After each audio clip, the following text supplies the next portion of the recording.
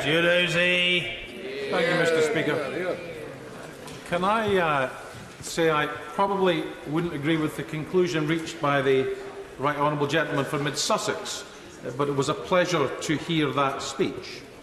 I know that the Chancellor's had to go to a Cabinet Committee meeting. I suspect there may be a number of those between now and next Tuesday, so I understand why he's not in his place. But I would like to say I agree with them in one particular regard, that to have no deal and to revert to WTO rules would be the worst possible outcome we could reach. I would also say that I thought he was incredibly sincere when he said that not to agree with the Prime Minister's arrangements with this withdrawal deal would fracture society. I've got absolutely no doubt with the sincerity with which he said that. But I think as a Democrat, I say no less sincerely when the circumstances change and the actual consequences of that which we may embark upon becomes clear. We have a right to change our minds in whatever that means to any individual. Mr. Speaker, I wish to restrict my remarks mainly to issues of trade, investment and migration, as the reduction in trade, investment and the reduction in migration due to an ending of free movement of people are the main drivers for what will be a reduction in GDP growth, reduced productivity and living standards for citizens. Because unless one views this as some kind of nationalistic project, surely to goodness it's the economy and changes and the impact on the economy and how it impacts on citizens that should be our primary concern. The first thing I would say is in relation to this decision to end free movement, as the Prime Minister says, once and for all. All of the Brexit scenarios modelled by the Treasury show GDP in 15 years' time to be lower, and lower still when the impact of ending free movement is modelled. So it's time to stop pretending that ending free movement is a good thing. It is not. It is self-evidently economically damaging. An attempt to mitigate some of that. I've read the withdrawal agreement in detail, the section on mobility. The mobility arrangements will be based on non-discrimination. That is good. Freedom of movement will no longer apply. They will wish to negotiate short-term visits, exchanges for study, training and youth exchanges. They will consider social security issues. They will explore the possibility of facilitating the crossing of respective borders for legitimate travel. That means it will not exist on day one. They will allow travel in terms of international family law, offer judicial cooperation in matrimonial parental responsibility and the like. And it then goes on to say in para 59, these arrangements will be in addition to the commitments of temporary entry and stays in relation to section 3 of this document, and those are limited areas. Now, I'll come back to that in terms of agriculture. I don't want anyone to think this agreement will allow effectively travel as it currently exists. It simply will not. Now, Mr. Speaker, all of the serious pre-referendum assessments, every one of the serious assessments of the likely impact were negative. They were almost all in the -2% to -9% GDP range over the forecast periods which they looked at. Even the OECD central estimate, I think, was 5% loss of GDP over their forecast period. The subsequent cross-Whitehall analysis suggested the following. GDP was 1.5% lower in 15 years under an EEA-type scenario, 4.8% lower under a free trade agreement scenario, and 7.7% lower under a mitigated WTO-type scenario. And it's worth noting that even that final scenario was based on a smooth, orderly no-deal exit, not a disruptive cliff-edge Brexit. And it's no surprise, therefore, that the Bank of England Brexit analysis shows GDP growth lowest, unemployment highest, and inflation steeply upward, the more disorderly the Brexit. The figures for Scotland, pre-referendum on a WTO rules outcome, suggested GDP down 5%, real wages down 7%, and employment down 80,000 jobs, around 3%. Since the withdrawal agreement has been published, there have been further assessments referenced today. NISA have suggested GDP growth reduced by £100 billion a year. The LSE suggesting GDP being lower again in the -2 to -9% range, and the Scottish Government demonstrating an FTA agreement showing GDP down around £9 billion, the equivalent of £1,600 per person. I will happily give way. Is there anything positive or hopeful he could announce in his speech? Because this just sounds like continuity project fear. Have a fantasy. This is actually the problem with this debate. There have been a series of assessments, almost universally identical, from dozens of different organisations, yet some people, and I want to keep the tenor of this careful, but some people have ignored all expert opinion. This has been a gut instinct reaction, and that's what we're going to deliver. By sheer force of will, things will be better. Magic. I think it was... hold on. I think it's important, and this is why I've laid this out in this way today, to demonstrate that from the start of this exercise, pre-referendum, between the referendum and the withdrawal agreement, and since the withdrawal agreement, the expert opinion tells us one thing. Now, the Honourable Lady is perfectly at liberty to disagree with her. She might come back in 5, 10, 15 or 20 years and say, I told you so, it wasn't that bad. But if we go in blindly to something as substantive and perhaps irrevocable as this and get it wrong, then the public will never forgive us. And I'll give way. Thank the Honourable Gentleman for giving way. He makes the point about, quite properly, that a number of economic expert opinions all say much the same thing. But of course this is exactly the same as was the case before the referendum. And I said I will repeat, they may not like the facts, but I will repeat the facts to them. Exactly the same as would be true the case before the referendum. And the government's forecast was in the middle of those expert opinions, and the outcome was approximately £100 billion out in the first 2 years after the referendum. So there is a reason to say these experts may be all talking within a hall of mirrors. I don't doubt that some of the assessments given for what might have happened to date before we leave were wrong.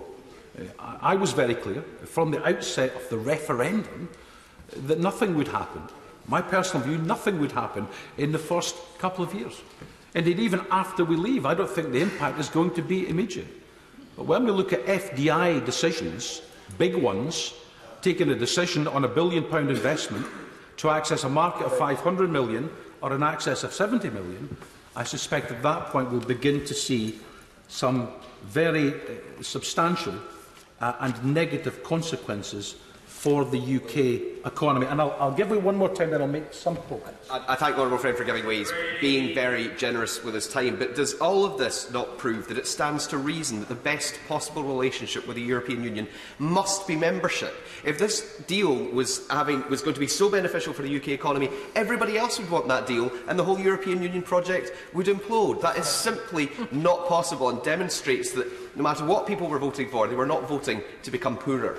I think my honourable friend is absolutely right, and I'm not going to do it today, but certainly in previous debates, we have gone through quote after quote after quote from Brexiteers who said, well, we wouldn't be leaving the customs union, we wouldn't be leaving the single market, we'd still have the right to travel freely throughout Europe, because not everybody voted for a Brexit that was based on any single assessment damaging the economy, living standards and opportunities for their children and grandchildren.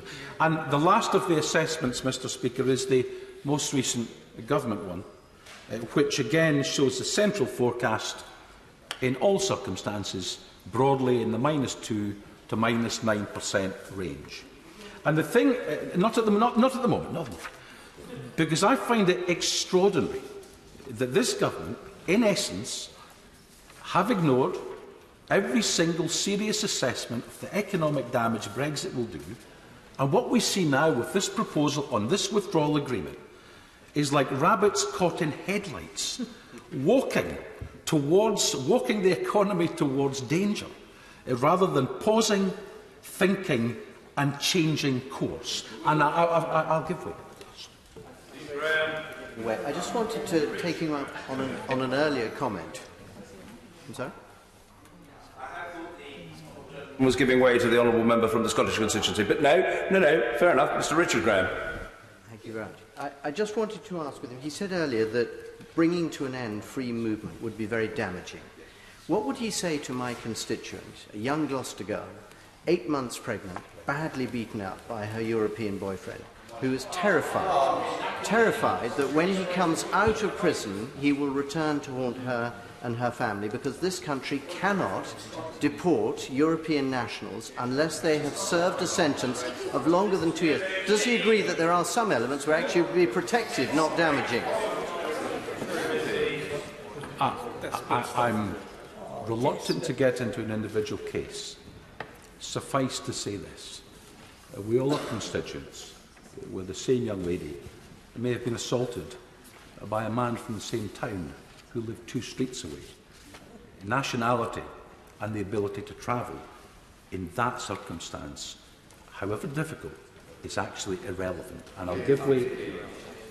The honourable gentleman for giving way. The point he was making previous to my honourable friend's intervention was just one about looking at economic futures and the government facing facts where growth could be less than expected. Does he not see the irony of the SNP MPs making this point when, of course, reports have clearly stated that Scotland, were it be separated, would face 25 years of austerity?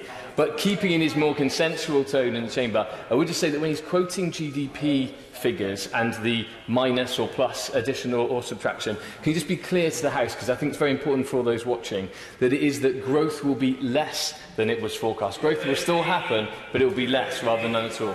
I have been absolutely clear that these figures were against the baseline. That is absolutely correct. These are figures where GDP is lower than would otherwise have been the case. Now, Mr Speaker, the language of the political declaration is about negotiating a future relationship. If we set aside the way in which that's being dressed up in some kind of form of exceptionalism that we're going to have the best deal ever, we are in essence talking about no more or no less than the vague intention to start to negotiate what the government hopes will be a preferential free trade agreement. But the vulnerability of our economy to Brexit cannot be adequately mitigated through a UK-EU FTA, and that is in essence all we're talking about. So while, for example, the EU FTA with Canada does include some limited provision for some degree of third country validation, that's aligned with EU regulations in order to facilitate the trade in goods, but it falls substantially short of securing access to the European single market the UK or any EEA member currently enjoys.